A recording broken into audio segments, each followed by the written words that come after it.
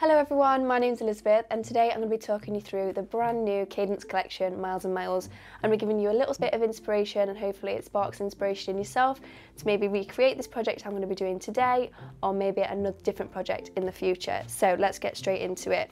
So I've picked a scrapbooking project today.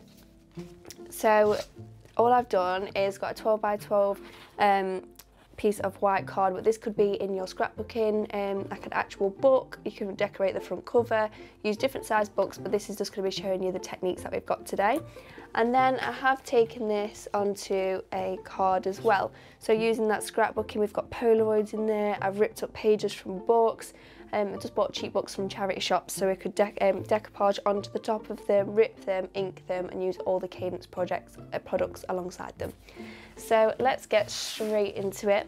So here is a 12 by 12 card blank and all I've done is this is the beautiful A3 rice paper that we've got in the kit, and I've got a wet brush, so just a wet paintbrush, and all I've done is just gone around it and taken out the section that I'd like to decoupage onto my card blank today, which is this part. So all I'm going to do is I'm going to take the Cadence Decoupage Plus glue, dip in and then apply it to the card. Now you can either apply it to the rice paper and stick it down, or to the card, whichever way you feel is best, or if you want an extra secure adhesion you can apply it to both and then place it over the top, pressing it into place. And then you can see here where we've got this feathered edge, you want to make sure that this is fully stuck down, so going in the way of the fibres of the rice paper, we're just going to drag it down and across. Like so, and then just give it a little seal. This decoupage glue is perfect for all your hard surfaces, it can go outdoors, on your mixed media canvases, so this is glues for your hard surfaces, and then we do a Cadence fabric decoupage glue which goes onto all your fabric surfaces and is fully washable when it's heat set. So this takes a little minute to dry, but just for the purpose of this video I'm just going to quickly heat it up with a hairdryer. So the next stage is, I've already done half of it here, but I'm wanting to blend up this rice paper. And it doesn't matter if you can't get that nice blend to go all the way through, we're going to be decoupaging on top. We just want to make sure that the colour of the card is not so stark against the rice paper. So what I'm going to be doing is I'm going to be taking old lace, so this is the hybrid acrylic, and you can either pop this straight onto your project, or if you're not as confident we can pop it onto a little paint palette to the side. And then we're going to take some white in a second, but all I'm going to do is in a buffing motion we're just going to get that colour onto there and then lightly taking off the pressure when we need to blend it into a different colour, and then building it up and then taking it up the sides. And then as you get over the rice paper we need to take off that pressure a little bit, so lifting up the tension on the brush just so we can get that nice blend to go over, so it gives it that sort of like smoky look. And do the same again, so up around the edge, and now I'm going to add the white just so we've got a little bit more of that shade in there. So then again taking it up and over, so you can see how here we've got more of the line here, but this bit is more ombre, so what we're going to do is we're going to use a stippling motion just so we can hide that line a little bit more. And then as you get further into the rice paper we're going to take away the pressure and the amount that the pressure is putting the paint down, and then blending it. And then I've got some tissues here. All I'm going to do is I'm going to take off some of the paint that's on the brush and we can blend that in. So after you use your stipple brushes, make sure that you do pop them into some water just so they don't dry up. And then I'm just going to leave that on to dry on the side. So then what we're going to do next is we're going to take in the Cadence Distress Paste and we're going to go in. So all I've done is I've started it here, we're going to go around and buff in all of the edges. And we're going to go into the distress part, and then I like to mix it round on my lid, just so from the previous time when I've used it, and you don't want to pick up so much product, it's already on there, so we can just reactivate that with the water and go into it. And all we're going to do is lightly buff in the edges, so this is going to give it that tea stain look, it's going to make it look that old vintagey look and feel. And exactly the same process again, where you want the paint to not look as intense, you're going to lift the brush off and just lightly tickle it in and buff it around.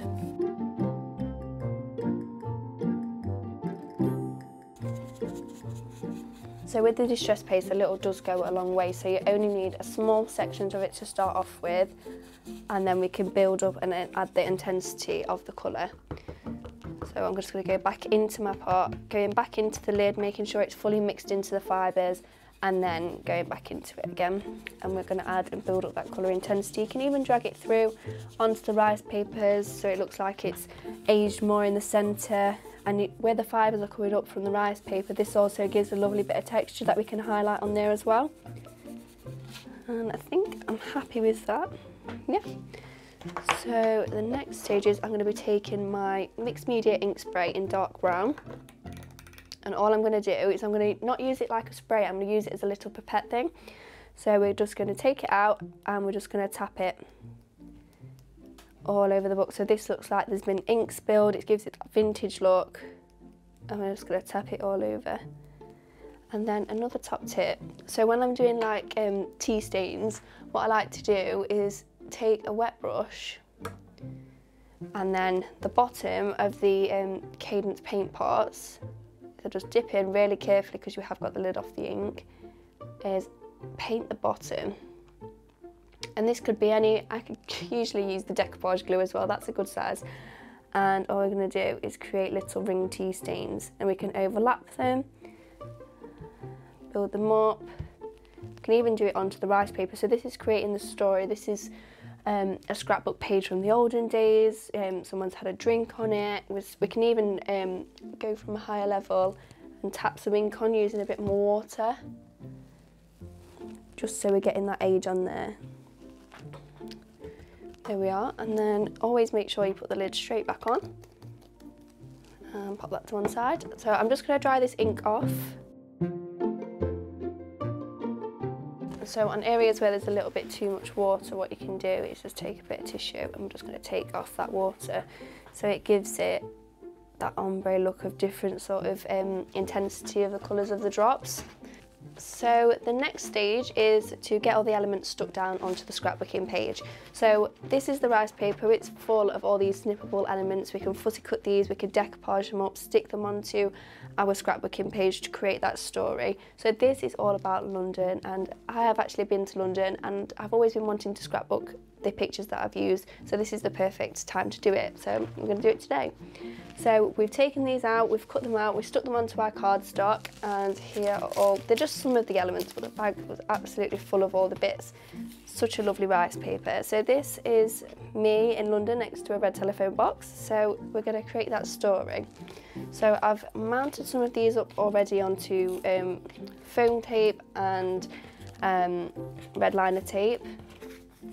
And what I like to do first is to place everything down just so I know I've got the composition right, and when I'm happy with it, that's when I'll stick it down. So placing that there. The stickers, I've done them on like the postcards, not the postcards, the stamps. I've stuck them straight down and then I've used foam tape so we've got that depth and dimension onto there. And another top tip is to make it look even more scrapbooky. I've taken some craft card and ripped it up so it looks like a little bit of like washer tape, so it's another element and it just adds a little bit more attention to detail when you're scrapbooking. And we've got an I Love London sentiment on there, and we've got some little stickers, and this one's going to be popped in the middle. So just playing around with the composition. Here we are, I think I'm happy with that. So all I'm going to do is go ahead and take off all the backs of the tapes and stick it into place.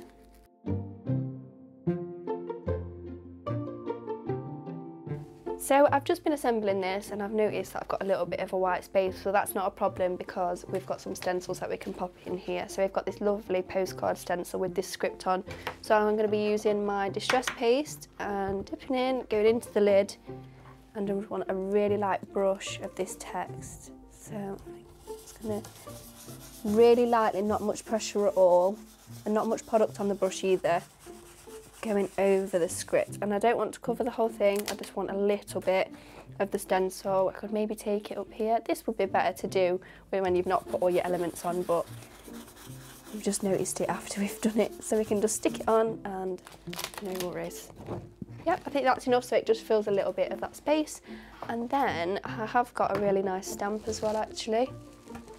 So I'm just going to ink up this stamp, and I'm going to take the script and this little signature bit part here, and there's some insects on here as well. There is a little postage stamp on there, which would look really nice. It matches in with the stencil. And taking the script first, I'm just going to really lightly push on some script. Now you could use a stamping platform for this, but I'm really not too precious on whereabouts the stamp's going to be going. I don't even mind it going over the elements that we've stuck on there as well, just so it adds that little more of a vintage look to it. And then, yeah, I think that should be fine.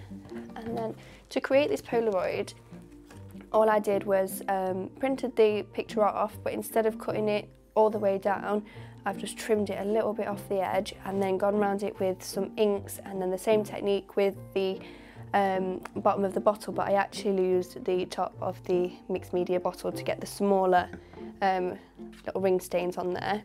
So then next stage is just to get some foam tape and stick these on. I always tend to stick my, oops, a bit of tape under there, bit of a thread. I always tend to stick my own pictures on last, just so I'm happy where they're going to be placed, just so if I've got original pictures that I've actually printed off professionally, I'm not going to ruin where I want to place them, and I'm happy where they are going to be placed.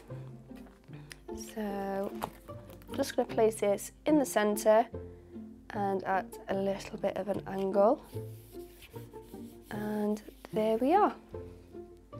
So this is a lovely scrapbooking page using the new Cadence collection called Miles and Miles. I'd love to see what you make with this collection, so make sure you show me all your pictures, and I hope you have a great time using it like I have. So thank you for watching.